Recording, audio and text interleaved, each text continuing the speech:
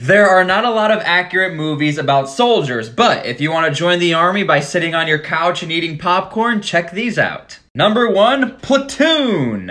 Now, the movie Platoon is actually regarded as one of the most accurate overall military movies ever made. It's a depiction of a soldier going through Vietnam based on a real story. I would definitely check it out. I had to put it in there, Saving Private Ryan. However, mainly the first scene of D-Day. There are veterans who walked out of movie theaters from how accurate the scene is. We lost all the combat footage from D-Day, so historians use this scene to show people what D-Day was like. This is not a movie, but Band of Brothers is so scary accurate.